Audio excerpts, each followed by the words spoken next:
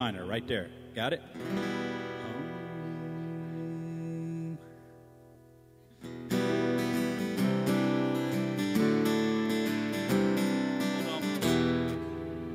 I should turn my in-ear on because I can't hear anything.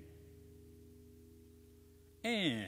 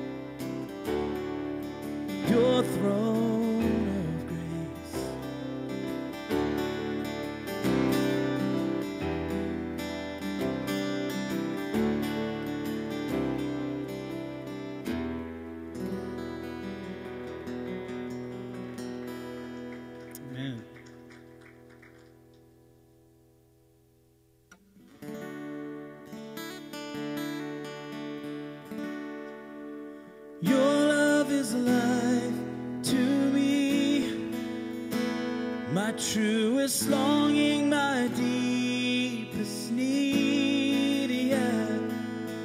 Without it one moment, I don't know where I'd be. Your love is life to me.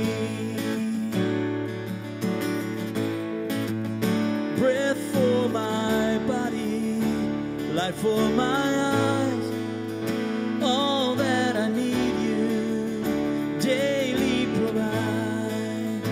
Deep in my being, more than my blood, my very existence depends on your love. Your love is life to me, my truest longing, my deepest need, yeah. Without it one moment, I don't know where I'd be. Your love is life to me.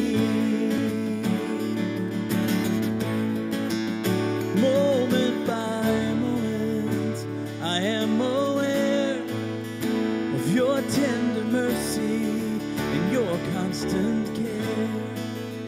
My hope and my strength through all my days, I see so clearly in so many ways. 'Cause your love is life to me, my truest longing, my deepest need, yeah. Without it one moment, I don't know where I'd be. Your love is life to me. Your love is a river flowing to the sea, and the river runs forever, and it washes over me.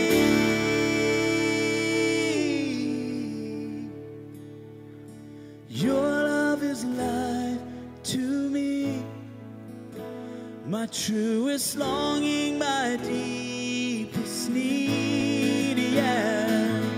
Without it one moment, I don't know where I'd be. Your love is life to me. Oh, man.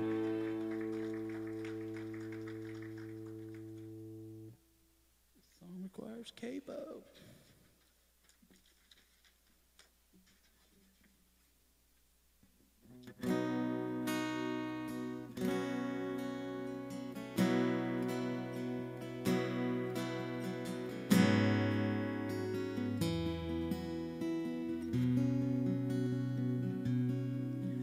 You're the hope in my heart, you're the light in the dark, and you hold me in your hands, oh Most High, oh Most High. You're my strength when I'm weak, you're the grace that I need, and your mercy saved my soul, oh Most High, oh Most High. I will sing of your love in the morning and your faithfulness at night.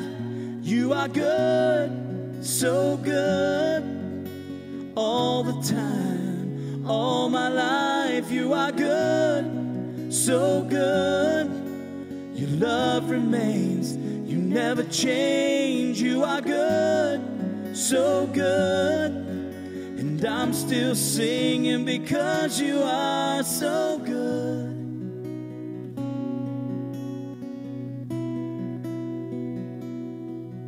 In the flood and the flame, you are making a way. You will never let me go, oh Most High, oh Most High. Every word you have said, you will never forget. All your promises will stand, oh Most High, oh Most High. I will sing of your love in the morning and your faithfulness at night. You are good, so good, all the time, all my life. You are good, so good, love remains. You never change. You are good, so good. And I'm still singing because you are so good.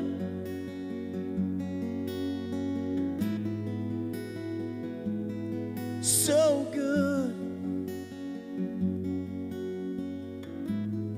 See if you can sing this with me. I'm holding on to your promises.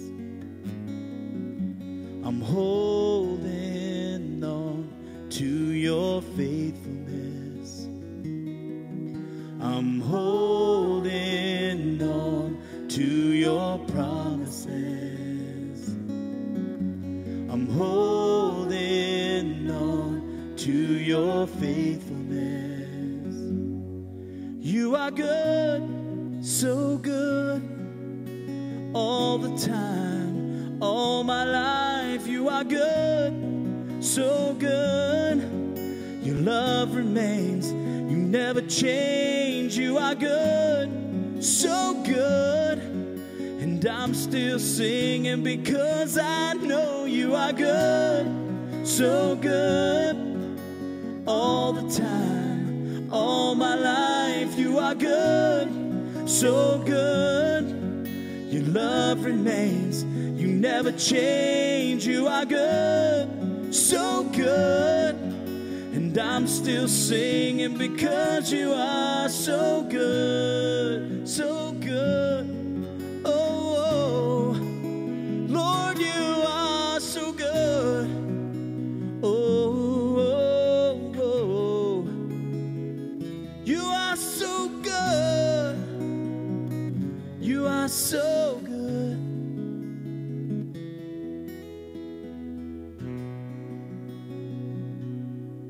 Amen.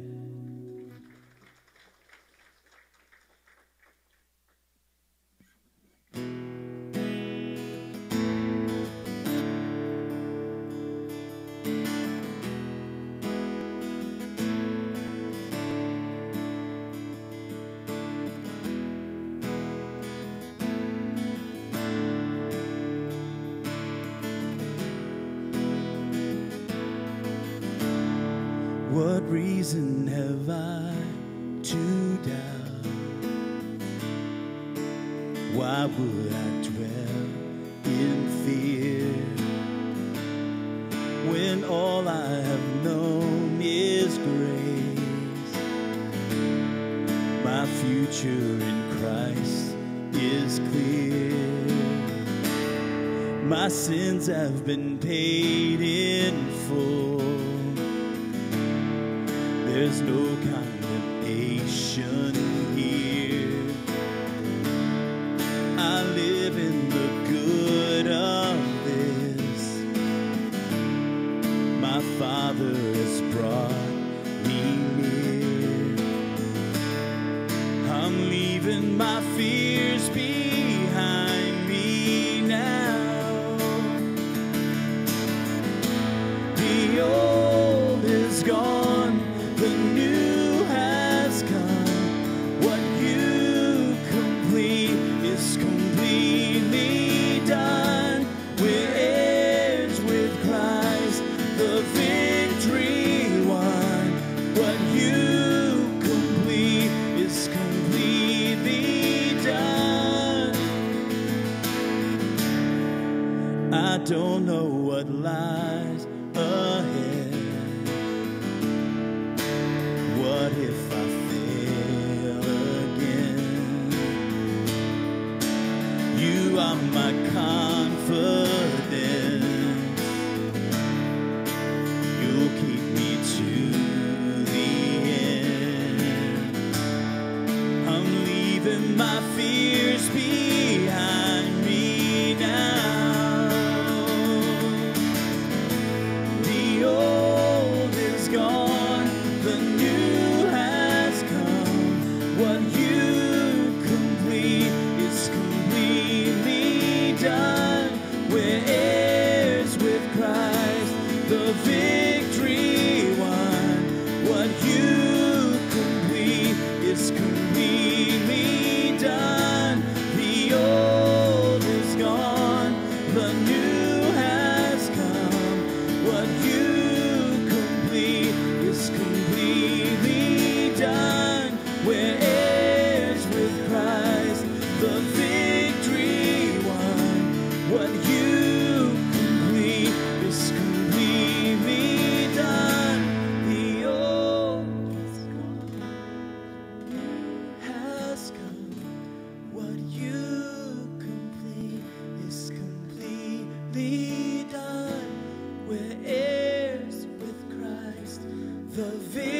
everyone. What you complete is completely done.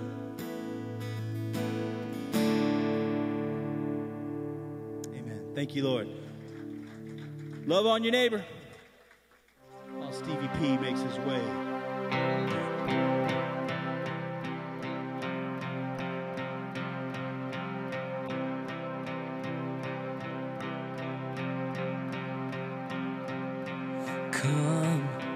Come to the water, all who are thirsty, come and be filled. Come to the river, brothers and sisters, come and be healed. Come and be healed.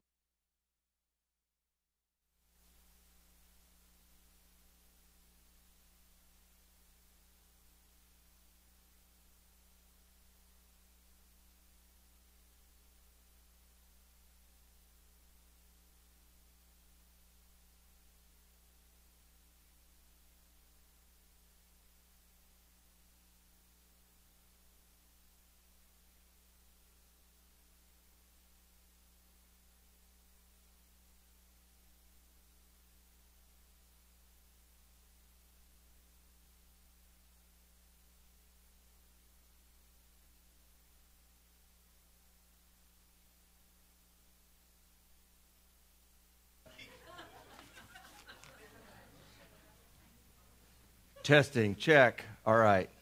That's plenty loud. You can probably bring it down just a little, unless I have to talk quietly. How y'all doing? I'm with Henry. Great day today. Thank you, Lord. And got us ready so we can have a nasty day tomorrow, right? 40s and rain. Yeehaw. Good for penguins and ducks and geese, I guess, and all that, and for those who like Seattle weather. Anyway, nonetheless, we're here. We're here now, and I appreciate Henry and Ashley for leading us in worship. Did much better than I would do if I was leading you in it. If you've got your Bibles, let's go back to the book of Hebrews, chapter 11, and we'll use it for a diving board to, again, go back and look at some of these things that this writer or writers of Hebrew, and like I said, it could be plural because we're never told who it was, but what they have to say about faith and us learning and grasping so that what? So we can think about our faith, and do I have faith like this? That's the whole idea of the prompting here. It's looking back at the Old Testament Hebrews, the Jewish people, and the writer obviously speaking to the Hebrew people is giving them examples so that they would stop and go, wow, we have an ancestral base of faith all the way through, and look how it worked out with God, and look how those people were commended. And in the same regard, then why don't I do the same thing? Not only begin in faith, but stick with the faith and follow it all the way through to the very end. Last week, we took a look then at the idea of Abel versus Cain, and not that we're to let them compete, not that they were competing in the eyes of God. It was just that the way it worked out with their offerings and all. And hopefully it gave you some perspective there in regard to our worship, which is an offering, as well as what we do in our giving, whether it be in service or in our funds, or in both those areas. And that it all has to do, again, with faith. If we're doing it in response to God, this is what you're worth. God, this is how much I think of you. He's pleased. It thrills him no end that we would do something on behalf of him, do something in his name, or do something in his honor. And that's what our lives are supposed to be. But especially here, what we do with church ought to be practice for it so that we incorporate it into our lives. And if you remember, we followed up or completed it with looking then at 1 Samuel, seeing that Samuel the prophet had to speak to the king Saul, who became faithless as it went along. He had less and less faith and began in God and did more and more faith in himself.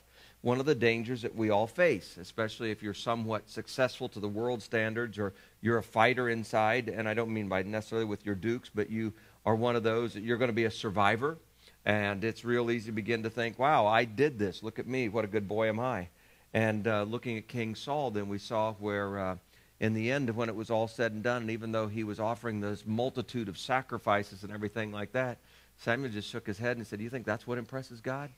He said, man, your arrogance is like the sin of witchcraft. And so he really corrected him and tried to bring him into an understanding, but Saul was persistent in the wrong direction. Instead of being broken, he was persistent about became even more like steel. And thus we know eventually David took his place, but Saul even tried killing David, because it was David embodied then this faithfulness and this love of God that kind of drove Saul nuts, and it allowed this demonic spirit inside of him to incite him towards anger and all.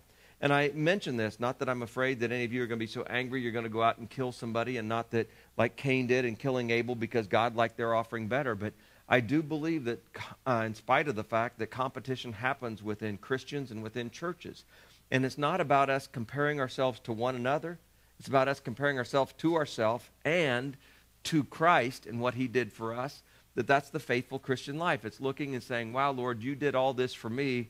What can I do for you? I can never pay you back, but I can live in a way that shows two things.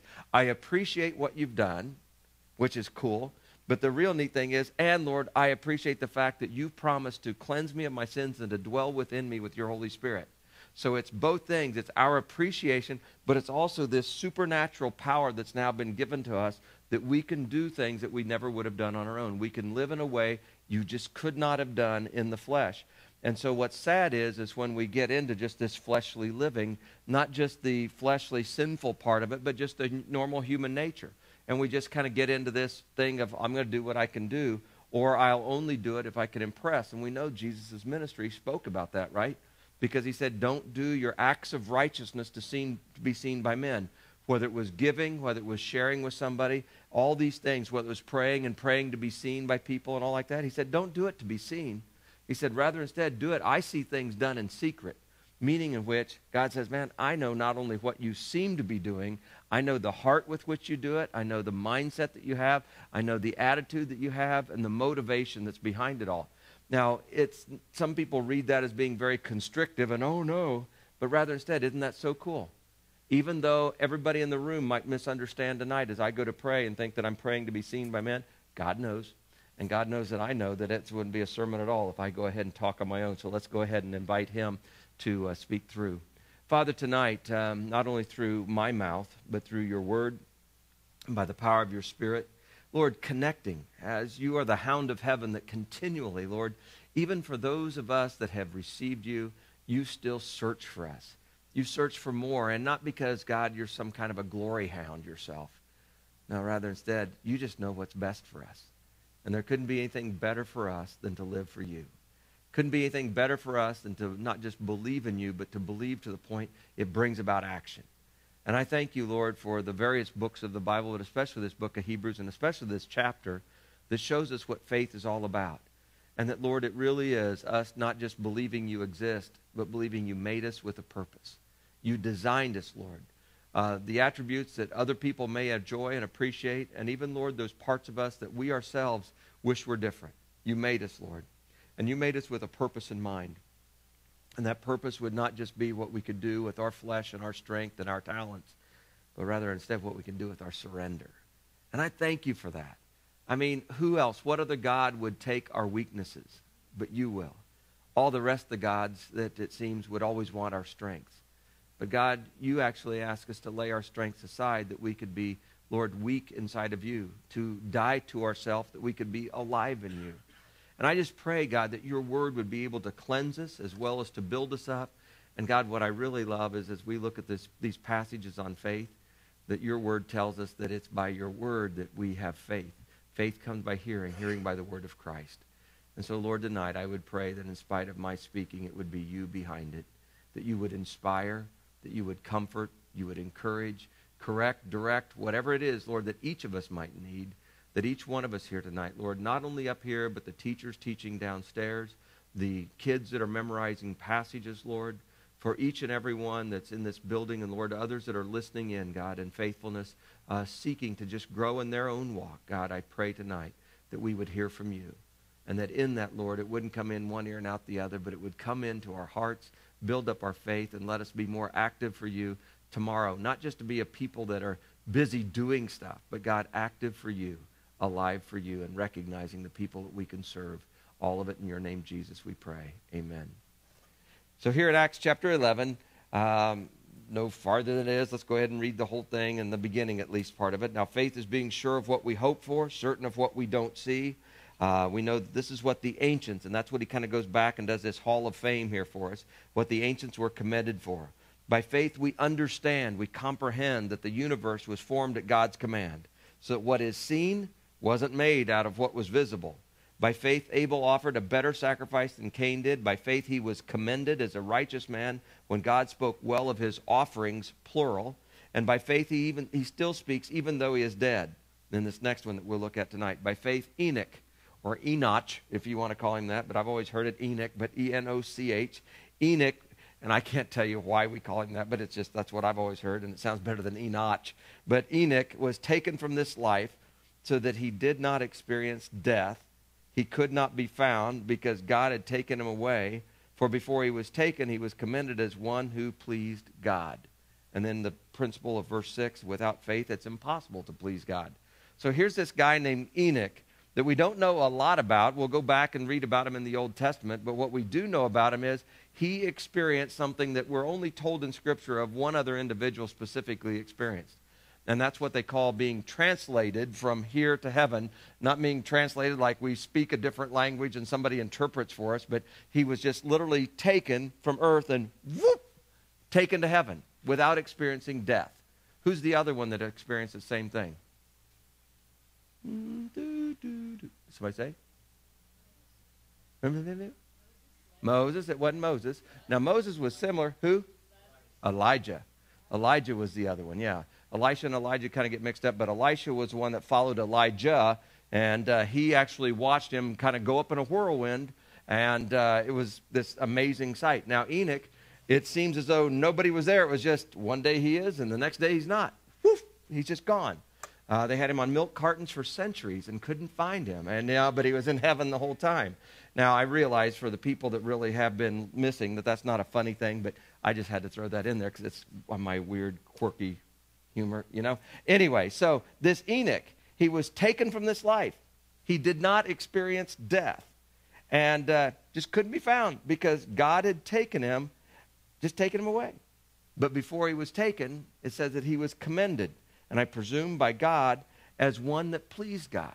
Now, I don't know how in that day and age that God spoke and did all these things. I mean, we presume and kind of get the feeling when we read it that he came down and it was in this, embodiment or a ball of fire or a ball of light and somehow or another took. We're not told that.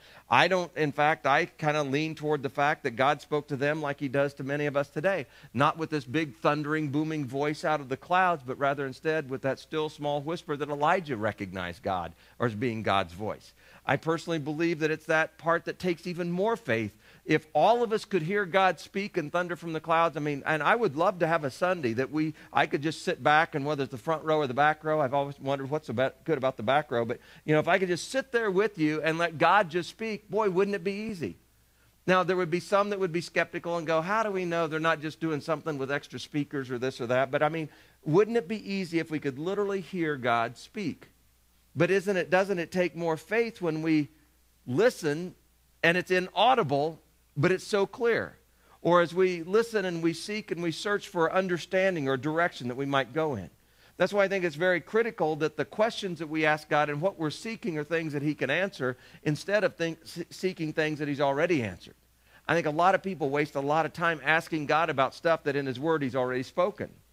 Especially when it comes to some of these things about, God, what do you want me to do? Now, I've prayed that and I pray that, but if what we're talking about is, God, I can't make up my mind whether to sin or not to sin, he's already spoken about that. You know, he's not going to give you any singular pass and go, you're one of my favorites, I'll let you get by with it. Because if you're his favorite, guess what? The reason he says don't sin isn't because he wants to keep us from having a good time. He wants for us to have a great life. And so these things that he speaks about are for greatness and for godliness, not something that we might lack. But too many times we're praying about things that God's going, look, that's not really valuable. You need to look to see what I believe is. I'm going to stop here for a moment. Henry, do you mind just going to the thermostats back there, at least kicking the fan on so it circulates? I see several people fanning. Is everybody plenty warm? Okay, almost a little bit hot because it feels kind of warm in here to me, but I just at least got the fan circulating. Okay, so this Enoch, he's commended as one that pleased God. We read right after verse 6, without faith it's impossible. So Enoch demonstrated apparently out of the ordinary faith. And when I say out of the ordinary, I mean certainly all of us are able to recognize ordinary people, and it's almost like it's funny because you recognize ordinary people because you don't recognize them, right? Did you get that one over there? Thanks, I'm sorry. Not that I'm trying to order you around, brother, but you've already done your fair share. But if you don't mind, I just know that you're the drywaller. You know how to adjust those thermostats. All right, now. So Enoch is commended. He's not just ordinary. He shows an extraordinary faith.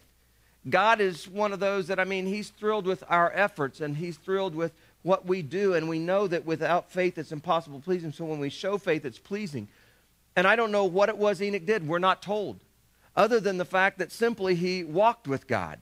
And that this was enough that it brought this thing out of God, this, I don't know, flutter in his heart or this delight or whatever it may have been. But it really, truly seems as though there's something exceptional here that God gets to the point and says, man, I just love you so stinking much. Come on up, come on down, as Bob Barker would say. Come on, let's go. And Enoch did.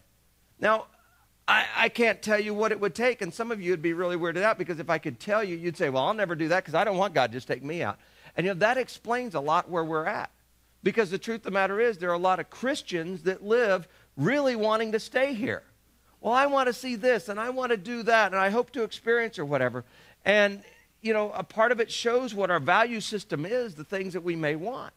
And I'm not saying that kids and grandkids are bad and wanting to see your children married or whatever it may be that way or to attain certain things. I'm not going to say they're altogether bad, but I'll tell you what, right now, the greatest thing that you can want to attain is the presence of God. There's nothing greater than that. To dwell in that presence of God. And I'm not just talking about in heaven, but when you dwell in his presence on this earth, you please him. And it's that heart that he's able to use in a way that he can do his bidding and his will on this earth. It's when we live in a faithfulness that we just desire to spend the time. We wake up talking to God. We spend the day talking to God. That, nobody has to tell us to pray. You can't help but pray. And believe it or not, there are people that are that way. There are people that just literally are in love with God. And, that's the sad thing about it. That means that there's some of us that really aren't. But what do we do with what we love? Whether it's a thing, whether it's our favorite restaurant, a movie that you just saw, or a band that you love to hear play, when it's our thing that's happening right now, or it's the new car that we got, or it's a new TV set, or the new TV program that came on, what do you do about it? One, you'll set your DVR and you'll watch it, and two, you'll tell other people, hey, you ought to see that show. It's really good. Or, hey, come look at this, or come see that. Or, hey, did you know we got to go do? You ought to go do that sometime. We talk about what we love and like, and we also experience it. And so if we love God and we like God, wouldn't we talk about him a lot? And so as a kind of a gauge, I just want to encourage you to stop and think back. Look back at your life this week, 3 days from Sunday. Look at your life this month already. We're about a week into the month of February here. What's happened? And compared to other things that you talked about, how much has God filled your conversation? When you think about it, in our guys group, Kirk brought up the other night or whatever, just the difference with, I listen to talk radio way too much probably, and one of the things that I cannot stand are the people that call in, and no matter who it is, and they go, hey, how you doing? They've been waiting online maybe 40 minutes, an hour, or whatever, to get on, and the first thing they tell this person is, how you doing? Now, it's not that that's a bad thing to say, but it's pretty mindless most of the time, right? I mean, how many of us genuinely really want the person that we're speaking to tell us exactly how they're doing? Well, I ate this thing last night, and they could go into something, or right now, I've got 15 things going on here right now, and I didn't have time for your phone call. If you really tell them how you're doing, you say click, because I don't have time for that. And it's like, don't waste my time listening to somebody going, fine, how are you? And then you got to wait for them to respond. It's like, can't we condense this a little bit and make it like you're saying with me at this sermon tonight? Can't we condense this a little bit here? But, when we ask somebody how they're doing, do we really care? Now, I'm not saying that none of you that ask are genuine. I'm not saying that for a moment. I can't know your heart or anything. But how much time do we spend telling somebody about what's not going right in our life or about the latest frustration versus how much do we spend about how great our God is? And I only mention that from a mind-stimulating perspective because, you see, if we really love God, we can't wait to talk about him. If you really don't care about God, he'll always be an afterthought. And if that's the case, it's not shame on you, bad on you. It's instead, why don't you say, God, I want to pick this up a little bit. How do I become like Enoch and become one of these people that you would even commend, that you would look at and go, now that's what I'm talking about. That's the relationship that I want to have. What would it take, God, for you to look at me and say, that's what I'm talking about? As you think about people in your life that have inspired you toward your walk with God, what were they like? More than likely, they weren't pushy about their Christianity, but they couldn't hide it either, right? Whether it was in their kindness, in their eyes, in the way that they handled situations of people they loved, or whether it was the way they handled situations of people that you would hate, you can look at them and see certain characteristics that always came out, and it had to do with the way that they spoke and they handled themselves. And especially then you begin to get the sense that it's rooted in their prayer life and their Bible reading. And I mention that because I think all of us want to be, quote unquote, good Christians, right?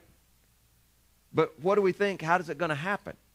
And what I want you to know as we go back and look at this life of Enoch, it doesn't just happen because you one day go, okay, God, from now on I'm going to be a good Christian.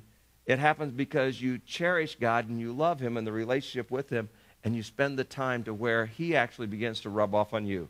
Back to the book of Genesis, if you will, chapter 5, to find out there's not really a lot that we can read about Enoch, but there's just things we can read between the lines here and maybe begin to perceive. So we read back there in Hebrews that from a New Testament perspective, under the inspiration of the Spirit that this writer or writers of Hebrew wrote about, that they talked about Enoch as one who pleased God. They talk about the fact that he was and then he was no more because God just took him away, that he did not experience death. And so as we go back here to read about it, it begins in chapter 5, and this is the Genesis account, and Genesis is written by Moses.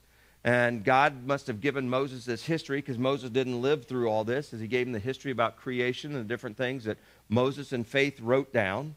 And a part of that is this kind of account of the large generational shifts, okay, what happened from one to another. Not about every single individual was ever born, but from Adam all the way through this kind of a godly bloodline, okay, that took place. And just for the fun of it, to get into the boring part about this, where a lot of people start reading their Bible at the first year and they quit because it's like, oh, come on, enough already. But I'm going to read it to you. This is the written account of Adam's line. When God created man, he made him in the likeness of God. He created them male and female and blessed them. And when they were created, he called them, now this is something that maybe a lot of you didn't know, he called them man. Do what? Yeah. When we talk about mankind, that's why. We don't have to talk about person kind. Mankind was what God called him. In fact, the word Adam wasn't just singular. It encompassed Adam and Eve. And that's kind of an interesting thing. And I don't want to get too bogged down in it, but I'll just give you that, and you can go read and do your own study on that, see what you come up with. But I want you to know that God saw them as one. And so he made them man. When Adam had lived 130 years, he had a son in his own likeness, in his own image, and he named him Seth.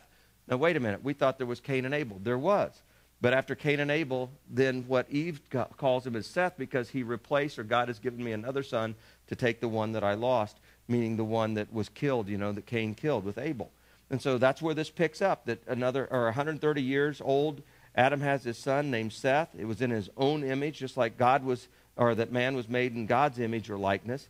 And after Seth was born, Adam lived another 800 years and had other sons and daughters. Altogether, Adam lived pretty long life, wouldn't you say? How long? 930 years. Then he what? He died. All right. When Seth had lived 105 years, he became the father of Enoch. And after he became the father of Enoch, Seth lived 807 years. And in the meantime had other sons and daughters. And altogether Seth lived 912 years. Then he died. When Enoch had lived 90 years, he became the father of Kenan. He was a youngster when he had it, comparatively. When he was 90, just a teenager, and maybe really you could consider in the single digits. But he became the father of Kenan. After he became the father of Kenan, Enoch lived 815 years, had other sons and daughters. Altogether, he lived 905 years, and then he died. When Kenan had lived 70 years, he became the father of Mahalalel.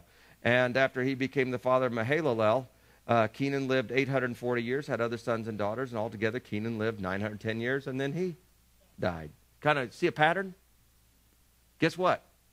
No matter how long you live, unless you happen to live until Jesus comes back, you're going to what? Die.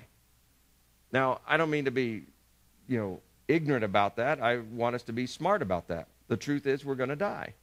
And the great thing is God lets us know that. He doesn't try to lead us to believe that we're going to live forever. The other part of it that's really interesting is that you go on up into chapter 6, and that's when I mentioned last week that God said, I'm going to put a limit on man's days, 120. And from after the time of the flood, it seems as though people suddenly live 10% of what they'd lived before. These people that used to live, and basically you look at it, and you could take the guy that lived 930 years, it would be like we would look at somebody 93 years old today and go, holy smokes. Especially depending on how young you are, right? I remember when 50 was like foot in the grave, and I'm there. And, but, people seemed old. My grandparents, I was like, oh, good night, And I didn't realize how young they were at the time. But I was fortunate enough to have even great-grandparents alive on several sides of the family, or on both sides of the family. And, at the time I didn't know, but boy, they seemed so old. And yet nothing compared to this, 900 some years, 800 some years, wait until you're, 180 to even have kids the first time. It's just kind of phenomenal. But the part that God began to see was what? Even then, people thought they'd live forever. And what happens? What's dangerous about that? You don't live with any fear of dying. And so you always presume you have what? Tomorrow. Can you imagine, as old as some of us are, if we thought that, I'm 10% of what I'm going to live? I'm going to live to be 500 or 600 years old? I'll accept Jesus when? When I'm 499, But that's how people think. And it's not recommended, it's not wise, but that's what was taking place here. And yet the truth of it was, each one of them died. I think it's amazing that we have this historical context. You might go, well, how did Moses come up with this? And I'm just going to tell you, I believe God showed him or told him. But we have this written account. And so I would rather take my odds and chances of this because I don't know how long Napoleon lived. But I can get a history book and it'll tell me. Why do I believe that? Well, people saw Napoleon. Okay, God saw this. So what? God made us. So there's things here, but I think it's interesting just to look at this life pattern and how things come and they go. But it didn't really seem to make a lot of difference when they had a child or how long they lived or whatever, they all died. We read then in verse 18, when Jared, who was Mahalalel's son, had lived 162 years, he became the father of Enoch. After he became the father of Enoch, Jared lived another 800 years, had other sons and daughters. Altogether, Jared lived 962 years, and then he died. When Enoch had lived 65 years, we're talking first grader here. When he lived 65 years, he became the father of Methuselah.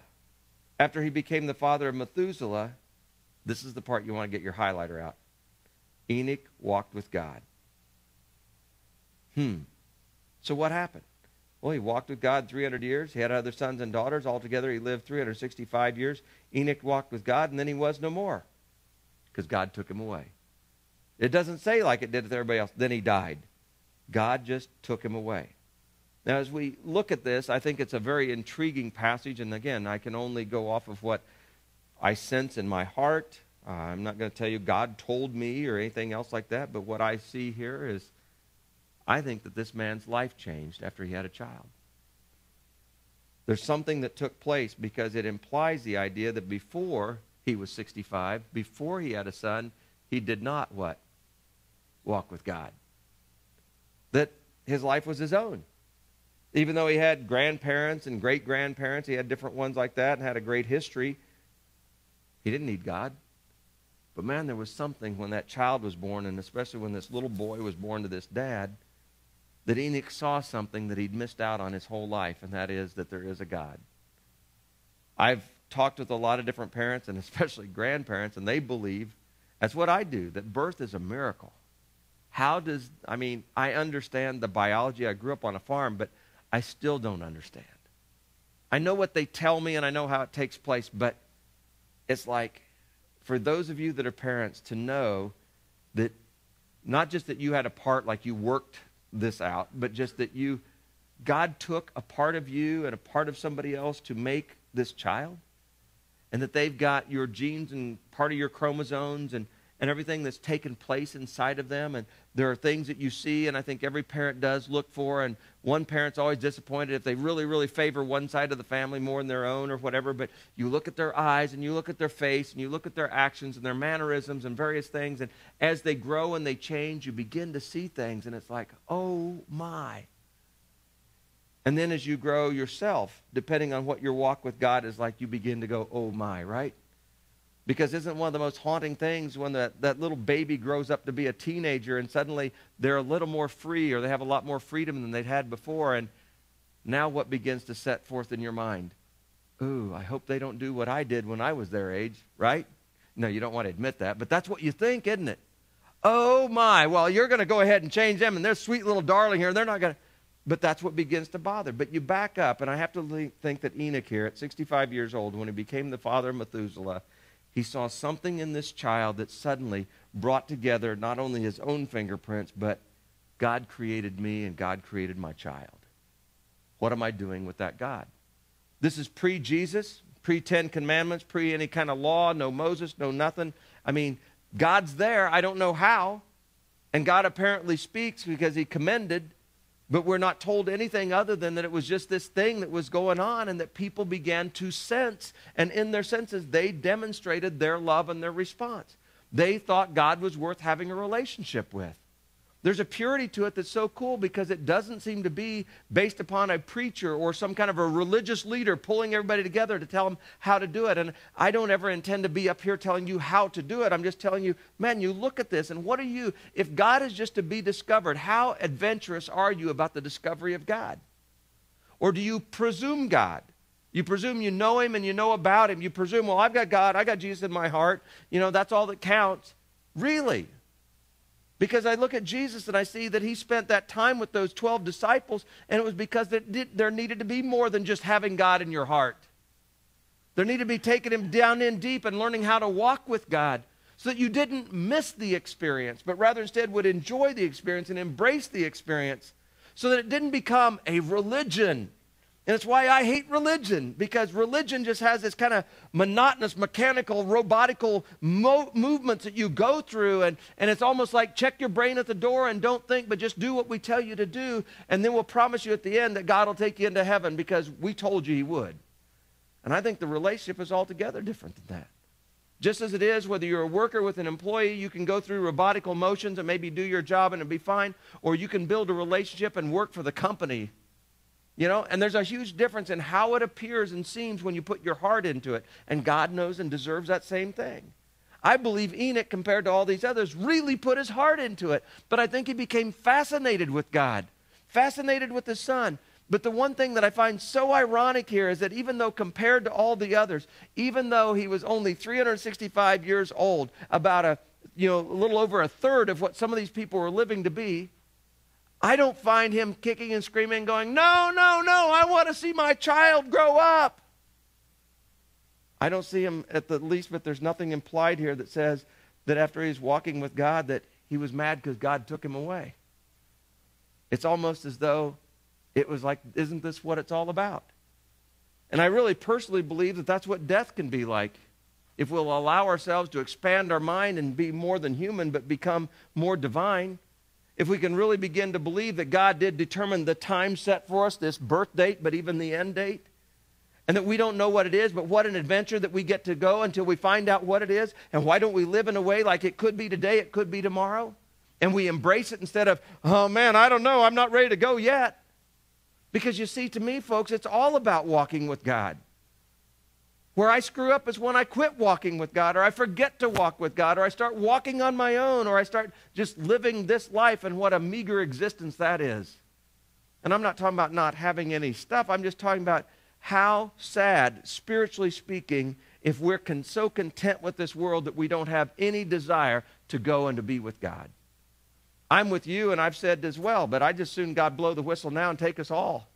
I don't want any more funerals. I just soon go. But I believe that if God doesn't take us, it's because there's something we can contribute and something that we can do with our life to help somebody else with theirs. What do you think? And isn't that why Jesus leaves us here?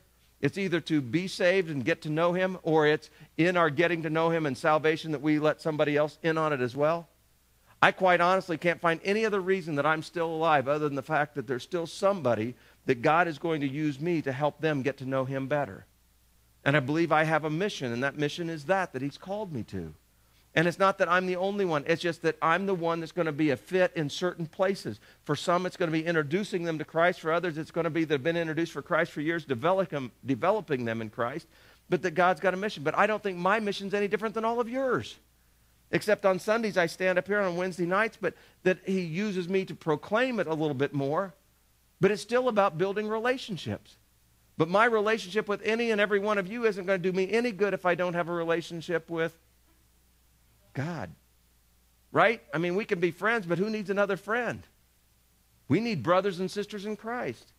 We need this discovery thing. We need to find out why this writer in Hebrews also said, don't forsake that assembling together. There's a reason that God designed the church to get together. And it's not just to have meetings, but it's that through those meetings we not just meet with each other, but we meet God in one another, and we meet God. We get to go know God at even a better level, with more depth, with more personalization.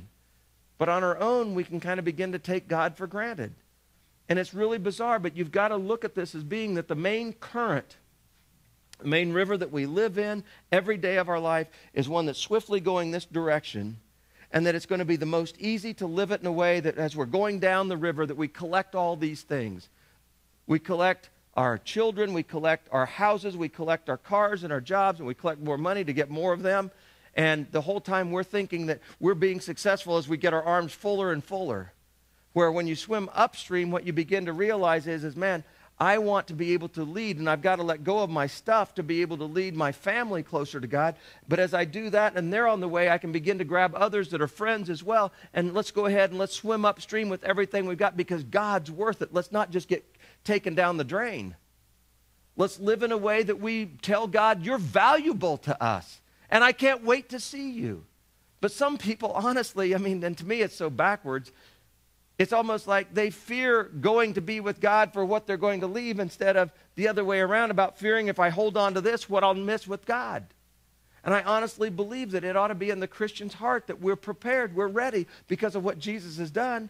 But we want to take everybody we can with us as well, but that our life's one of those things that we don't keep, God keeps. He's the one in charge of not just keeping us alive, but leading us in our purpose. And the greatest purpose we'll ever serve is the greater way, or the way that we can get to know him in greater ways will help others also in getting to know him. I believe that Methuselah was a gift from God. I believe any parent that has a child would agree with me that your child is a gift. But I think it's pretty funny that sometimes we begin to cling to our gifts. You say, well, God wouldn't be an Indian giver and give it to me and then take it away. I can't tell you that. I don't want to begin to speak on how God works. But I believe he gives every life that we come in contact with, and whether it's a child or a grandchild or a good friend, that every life you come in contact with is a gift from God to help you to see him better. And that if you love him, you'll also help them to see him in a better way. This Enoch, 60-some years old, 65 years old, he has this son, and after he becomes a dad, he walks with God For 300 years. For the next 3 centuries, he walks with God. He's in an active participation of a current walking with God. It's not that he walked with God on that day and then that was it. It was static. No, he continued. He perpetuated this walk. 300 years. While he had other children as well. And it doesn't say what their names were or anything else. It doesn't say that they were more favorite than his first one or that Methuselah was more of a favorite than them. No, it doesn't say any of that. God was still his favorite. And each one of the children that he had, that I believe that he told them about God. But he walked for 300 years with God. And all we can read here is that after that, he walked with God and then he was no more because God took him away. And again, me reading between the lines, I just think that God couldn't stand it any longer and says, come on, man, you're so cool. Get up here with me. There's nothing more I could do with you. I want you up here more than you need to be down there. And isn't that a great way to look at the end of life? Is that God wants us. But I'll ask you this. Who do you want? Who do you want in your house? Who would you want to come live with you for a year? Somebody you don't like? No. Worse than that, somebody that doesn't like you, right? That's usually the people we don't like very well. But man, there are some people that you think it would be kind of cool having them hang around all the time. And that's the way I think that God was. But I don't think that Enoch went kicking and screaming because I think Enoch was just nuts about God. He might have been one of those overbearing witness to anything kind of people. It's like some of you have heard me tell before, I used to love these witnessing illustrations or whatever, and one of the ones I came across was this older lady that was nearly blind and a little bit hard of hearing. And she went into the general store and got her stuff. She's come back out and she bumped into the old wooden Indian that was standing there. And she bumped into him and said, excuse me, my son, excuse me, do you know Jesus? And she went into this whole thing about who Jesus was. The 2 old guys are sitting there on the bench. They elbow each other and said, man, is she talking loud enough or what? Well, she's hard of hearing. Yeah, but she's talking to a wooden Indian. The other guy goes, well, I guess it'd be better to talk to a wooden Indian than to be one. And sometimes we're wooden Indians, aren't we? We don't say anything, let alone what she did. She spilled Jesus out with everything that she had, even though this was a dumb, mute, whatever, standing there. She witnessed as though it was the last thing that she could do. And sometimes we're just afraid to witness. Why? I think you have to draw the equals line and say, we just don't know God well enough. Because you're usually afraid to talk about that which you don't know very much about. And we've all been around the boastful people that know everything about everything, and we don't want to be like that. But people want to know, do you really love Jesus? Or is he one of these things that's kind of your fire insurance policy that you kind of got in your hip pocket but you never bring out until there's a catastrophe? Enoch wasn't. And God just swooped him up. Did a little addition here just in case you were interested. Not that you can't add up on your own and not that I'm going to do because I didn't even get the calculator out, so I may have messed this up. But if Enoch's dad, Jared, had him at 162, okay? And then Enoch lived 65 years and had his first son, Methuselah. That, would put Jared then, you add those two together, that would put him in Methuselah's life right there. But then 300 more years, Jared's now 527. Methuselah's now how old? 300, all right? And so at 527 and the son at 365, dad loses his child. It would be similar if you take the 10% rule in, similar to somebody that's 53 losing a child that's 36. And my dad's a little bit, he's 20 years older than me, but it would be similar to what that would be. Again, I don't believe that any parent ever plans on burying their child. And strangely enough, Jared didn't have to bury him, but he lost him. He's just gone. And I don't know if God made clear to everybody what happened. There's nothing here that says it was like Elijah where everybody witnessed him going up. It was just he was gone. Methuselah, what happened to him? This oldest son of Enoch, man, 300 years old, still right in the prime of life, but where's Dad? Grandpa, have you seen him? So there's 227 years difference between Methuselah and Jared. And yet, Grandpa, he's going, Grandpa, where's Dad? I don't know. Where is he? And it's just he's gone. But you think about that because in our day and age, that would be a devastating loss. Methuselah goes on to live another 435 years, so he dies when he's 962. Not Methuselah, Jared, excuse me. He lives another 435 years, so altogether, you know, I mean, Methuselah gets to know his grandfather for 735 years. Amazing, isn't it? I mean, that's just flat out like, wow. Can you imagine knowing somebody 735 years? But he still lived without his dad for the last 400 and some years of his life. And the dad lived without his son for the last 400 some years. So, I mean, as we look at this, now what's really interesting with old Methuselah, I guess Methuselah lived another 234 years. I misspoke there after Jared, his dad. So he lost his dad at 365, when his dad was 365. He lost his grandfather when he was 962. That would have put him at 735. Guess how long Methuselah lived? Till he was 969. So he lived for another 234 years. But if you really go back and you read the rest of this, and I trust its accuracy, guess what happened with Methuselah? Yep, he died. Do you know when? More than likely in the flood. At the very least, he died the year of the flood. But I think it's very likely he died in the flood. Because he sure wasn't on the ark. And it could have just been ironically that the beginning of that year that he died and the flood came at the middle or the end of the year.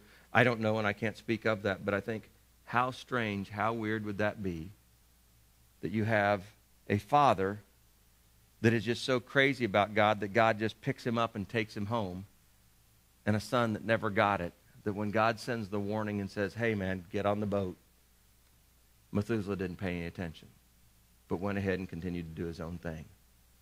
At least I know this, that he died the year of the flood. Now whether he died in the water or he was buried before that happened, we don't know. But it's a strong possibility that he never got it. And in that same regard, there are no guarantees, because you see, Christianity or godliness and this true relationship aren't hereditary. Just because you're strong doesn't mean your children will be. But what it does mean, at least as would to me if I had children, was I want to do everything I can that they're at least aware of God, and not just who God is, but why I follow him and that I love him. And so I challenge you, and I don't lay it down as a gauntlet, but rather instead as a begging, pleading kind of a, man, for God's sake, for your sake and your child's future, do everything you can with your life that they would believe and know that God isn't just something that you are obligated to, but rather someone, a person that you're in love with. You see, when you don't pray, and I'm not talking about just at meals, and I'm not talking about at bedtime, but when you don't reflect to your children or your grandchildren that prayer is really being able to convey anything that would become any kind of a burden to you to God, and that prayer is not only being able to share your burdens and know that there's someone strong enough to handle, but on top of it, that also your prayers, that with them, that what you're doing is you're sharing your life with God and you're praising him. I mean, I look back and I was fortunate enough to have both a dad and a granddad, or my dad is still alive, but that worship. My dad called me last Sunday and said, hey, man, he said, your mom and I decided, we went to church Saturday night with a group of the people. It's a large church that they attend out there. And he said, we went to the Saturday night service, and we got up this morning to watch you here for our Sunday morning service. It was kind of like being at Branches with you. Now, they're 3 hours different because they're out in Phoenix right now. So that means at 10 o'clock here, it was 7 a.m. out there. You know what that did for me? One, that they cared enough to watch, but two, that I knew that they got up early to be able to do it and tune it in. And I know that they're not computer people necessarily, but they were able to figure out the live streaming deal. But you know what it really means the most to me? They could have said, we've had church for our week, but they wanted some more. And that they would share it with us.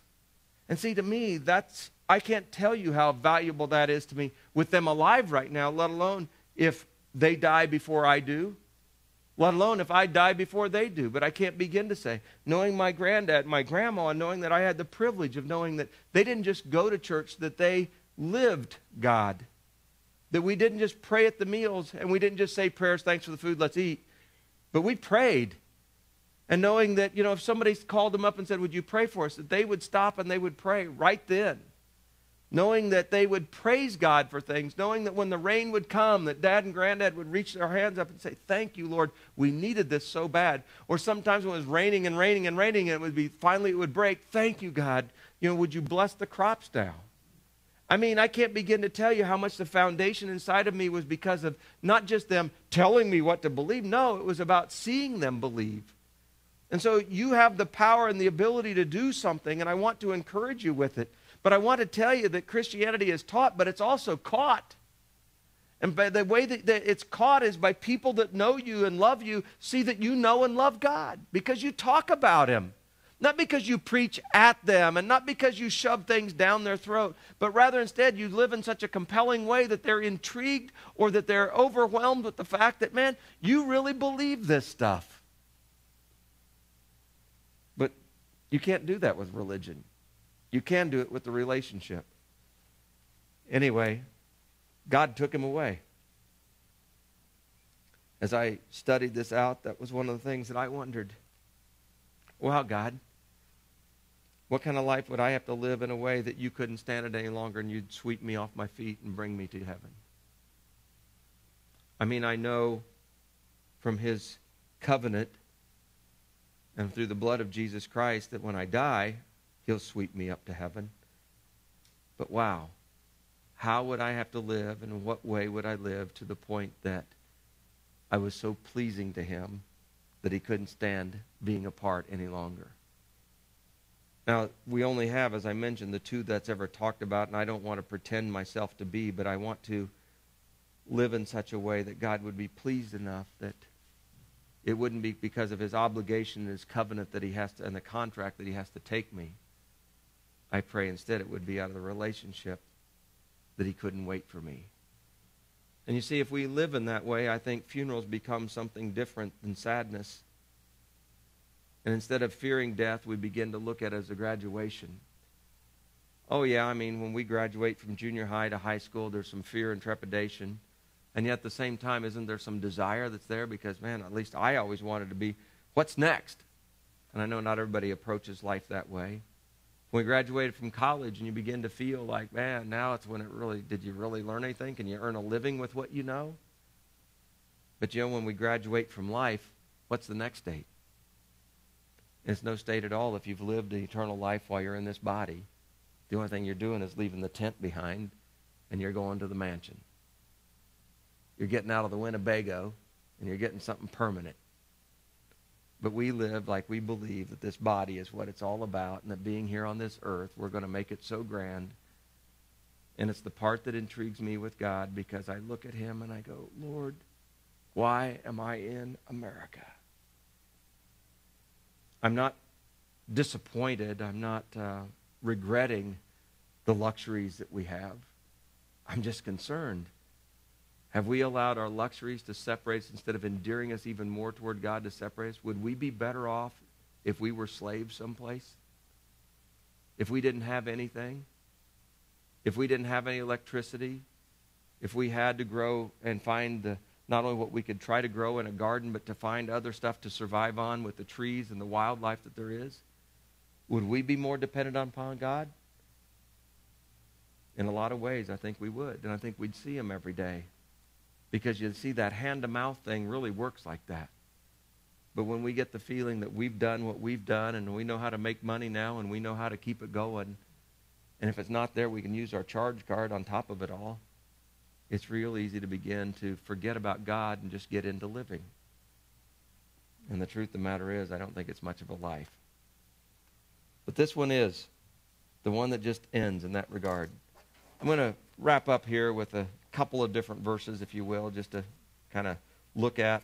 I'll give them to you. You can go back and read and ponder. If you will, stop off at the book of John as you flip back over to the New Testament, the Gospel of John.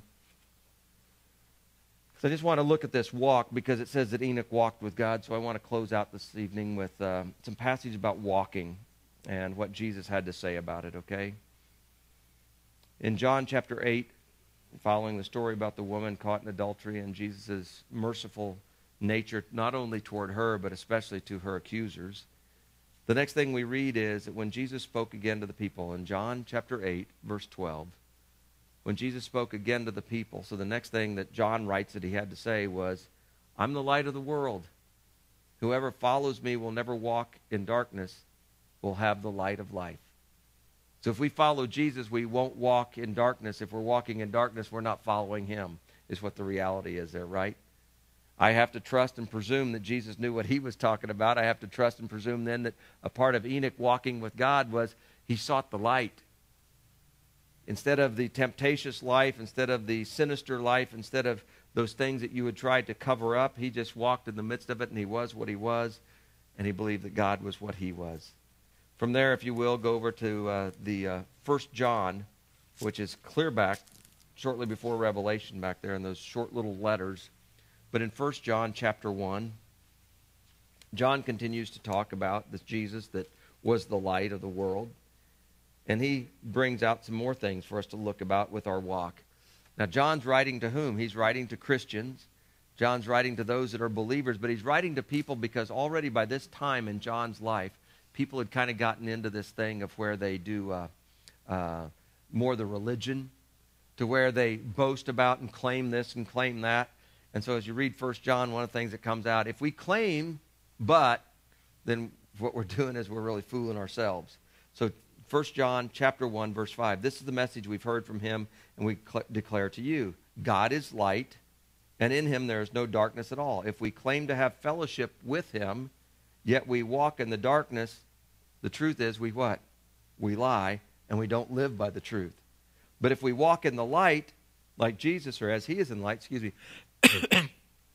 if we walk in the light, we have fellowship not only with Jesus, but with one another. And in the midst of that fellowship, guess what happens? The blood of Jesus, his son, purifies us from all sin. John had this concept, and he understood that not only is God light, we need to walk with him, but we do a lot better job, like I was saying last Sunday morning, when we walk together with him. This fellowship of Christians helps so that we walk in the light even more. And he said, when you're doing that, the blood of Jesus purifies us from all sin. It's almost like it's this, like your washing machine when the agitator is in there going back and forth like that, that this blood then just continues to purify us. And the picture is more and more and more. And you say, well, I thought if I'm pure, I'm pure. Well, but it's almost like, you let the blood have even a greater effect on you because we rub off on each other. And as we all pursue and we help each other walk in this path of light, what really begins to take place is we become lighter. Now, I realize that that's kind of a weird play on words, but we become more of that which cast his light, and we mutually benefit each other. And we feel cleansed from our sins instead of reminding and praying that we're cleansed from our sins, as he goes on to say then later. Then in the next book of John, 2 John here, and it's just got a few verses to it, but I want to read with you here then in verse 4. 2 John 4. I mean, they say it's verse 4. It could be chapter 4 if you want to look at it as little chapters. But it says, it has given me great joy. So 2 John, it's right after 1 John, but it's given me great joy to find some of your children walking in the truth, just as the Father commanded us. And now, dear lady, I'm not writing you a new command, but one we've had from the beginning, and I ask that we love one another. And this is love, that we walk in obedience to his commands. As you've heard from the beginning, his command is that you walk in love.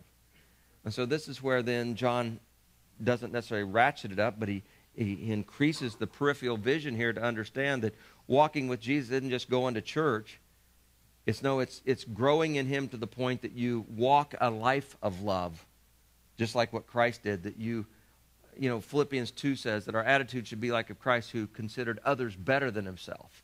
And there wasn't anybody better than Jesus, but he lived and treated people like they were. And that's what love is in that regard, and that's what the church is to be known for. And then finally, it's not John. We're done with John here, but go over the next, or 2 pages here, because the next one is 3 John. I'm going to jump over to the book of Jude, and I want to close out then with this evening. Because Jude, and I just love this letter, and most of you know that I find it just so, curious, because it's like what I felt at certain times. I plan to go one direction with the sermon and get in the midst, and then I feel like it's shifting a different direction. And I used to feel bad about that. Now I understand, because Jude says, although I wanted to write you about this salvation that we share, and I'm reading here now in verse 3, I felt I had to write and urge you to contend for the faith, to fight for it. I wanted to write about this salvation, but you got to fight for faith that was once and all entrusted to the saints. For certain men whose condemnation was written long ago have secretly slipped in among you, and they are godless men that change the grace of God into a license for immorality and deny Jesus Christ, our only sovereign and Lord. Not just sovereign Lord, our sovereign and our Lord. I love that. Though you already know all this, I want to remind you in the Lord that the Lord, delivered his people out of Egypt.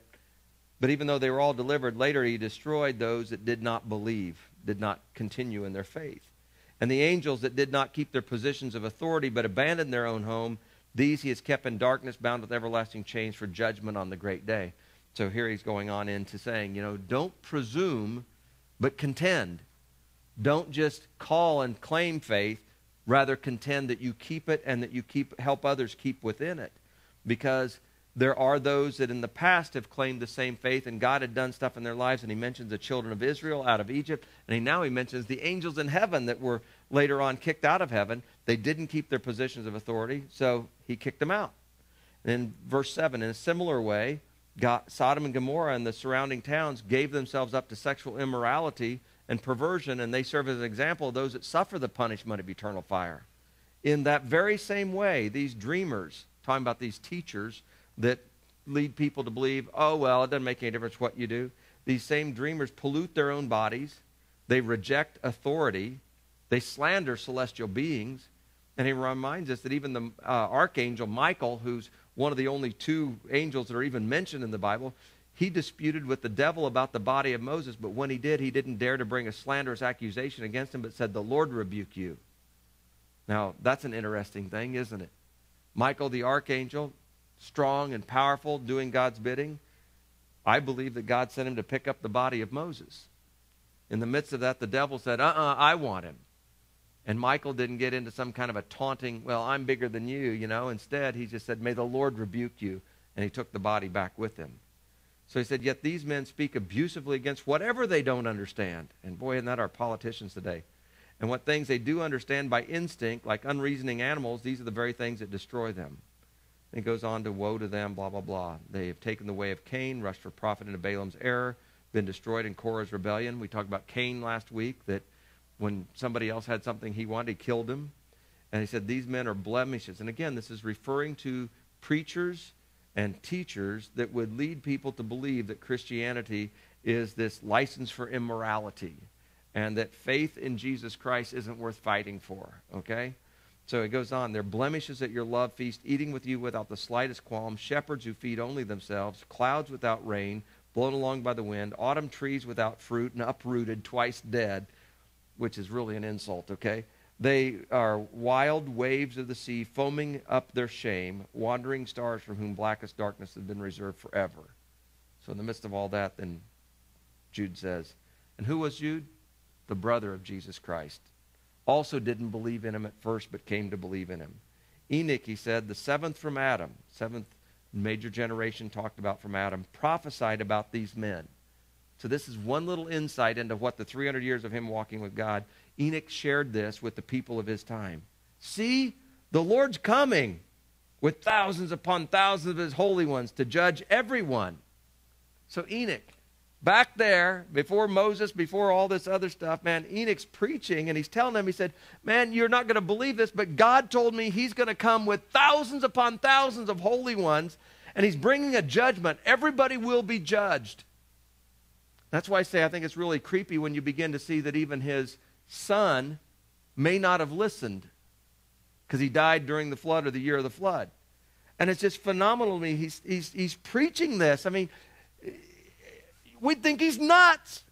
What do you know about that? Who do you think you are, And the same thing they probably thought about Noah when he's out there building the boat. But the Lord's coming with thousands upon thousands of his holy ones. He's going to judge everyone.